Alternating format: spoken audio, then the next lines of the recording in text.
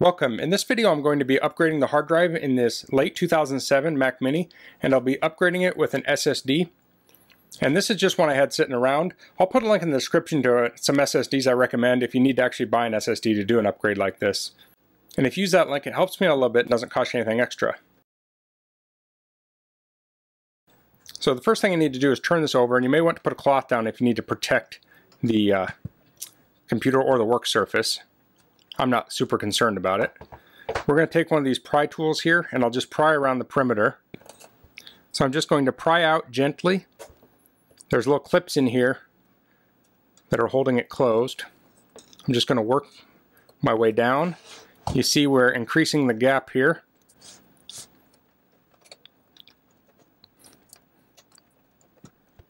So I'm putting pressure on this and prying it apart with my fingers like this.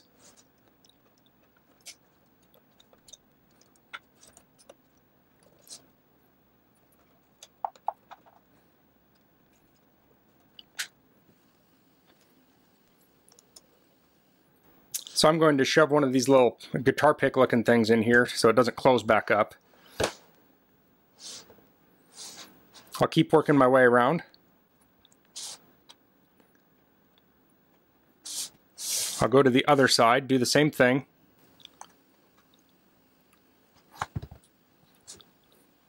There we go.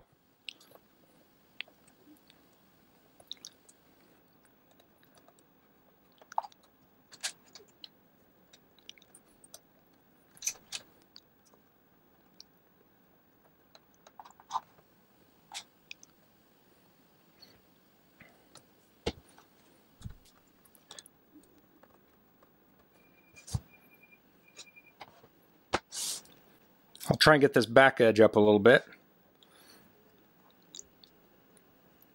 Make sure you don't cut yourself on this tool. If you slip.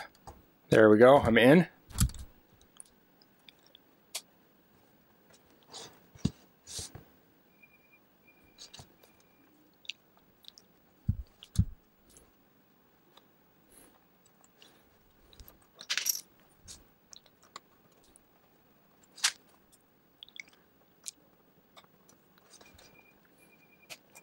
There we go.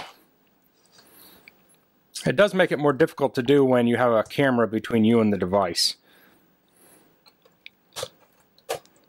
But once we got it started, it's coming apart now.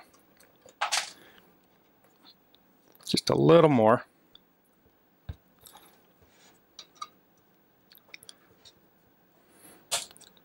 There we go.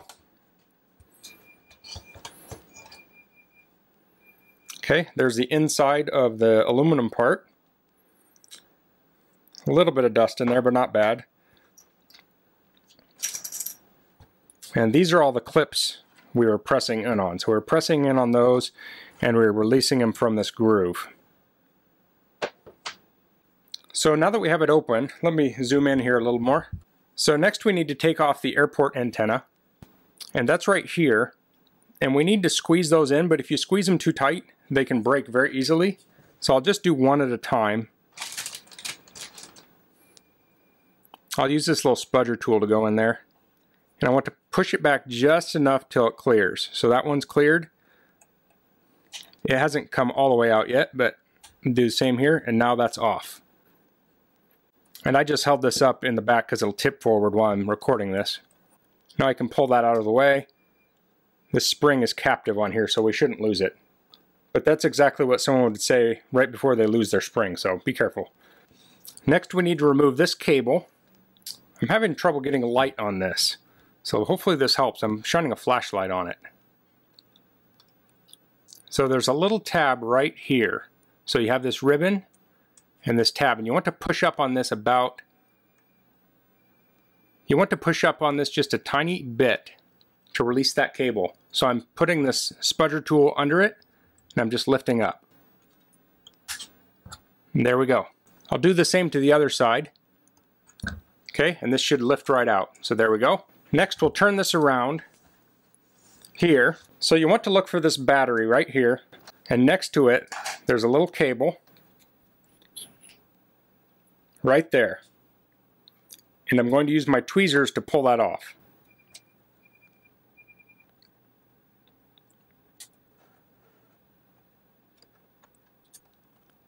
There we go. Next we're going to remove the screw here, and it's inside of this recess. So I'm going to stick a screwdriver down there, and I'm using this small screwdriver. I don't know what size it is, but find one that fits. And it's hard to use like a bit set on this. It's easiest to use a regular screwdriver. There we go. Just lost it. There we go.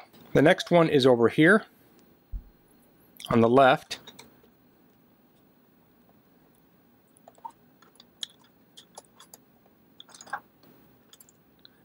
That screwdriver is not very magnetic. Next I'll go to the opposite corner, which is right here.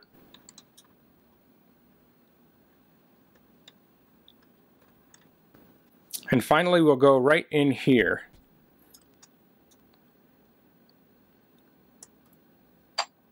So these are the screws I removed. The first, third, and fourth are like the one on the left, and the second one is the one on the right. Okay, so now I can lift this up and out of here. Carefully, don't pull anything off like this cord here.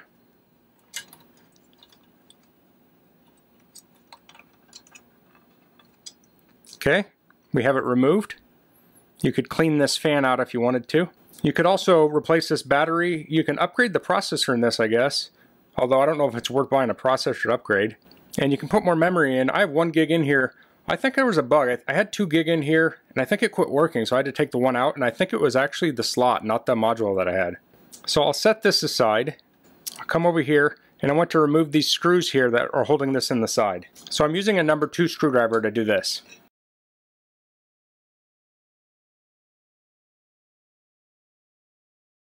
Next I'll remove these 2 screws.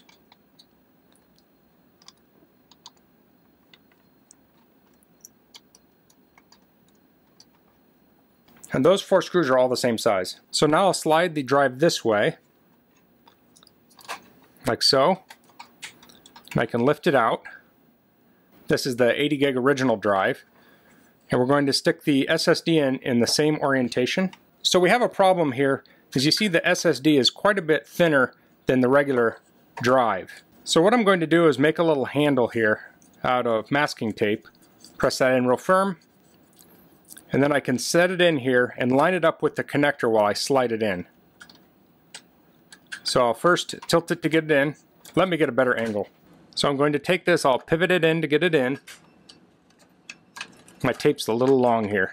Let me get that out of the way. I don't want that to get caught. Okay. And then you can see the port down there. I'll lift this up, and then I can slide it in. I'll stick my finger over here, and now we have it slid in. I'll put this first screw in, and I'm not going to tighten these until I have all the screws in. Then I'll do one last tightening, and they don't have to be super tight. These SSDs are super lightweight. So I can lift up on this tape now to help guide that screw in. There we go. Now I can take this off and throw it away.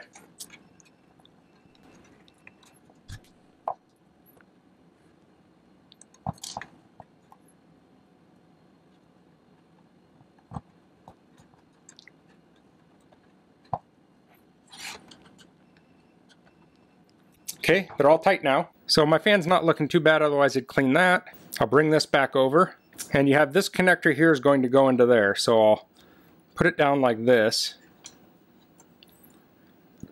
And this airport cable was behind this little notch.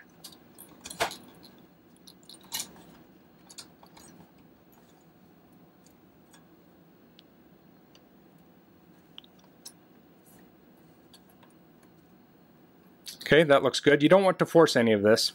So now I'll put the longest screw in first, and that has this little like kind of notch thing on the CD drive. I'm using a magnetic screwdriver to get it down the hole, and I have to line it up.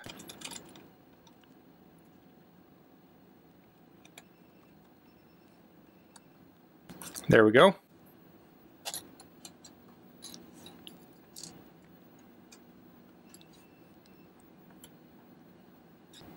Okay, now I'll reconnect this connector here.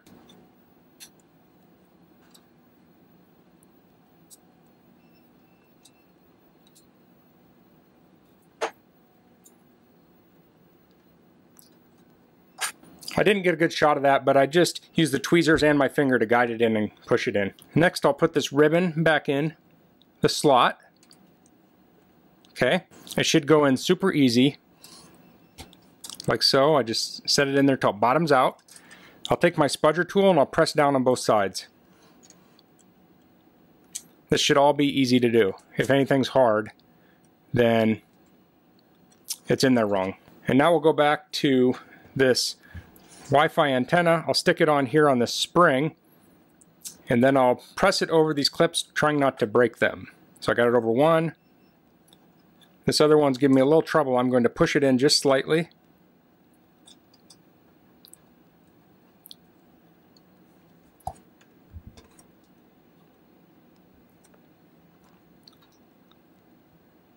There's a little pin right down there.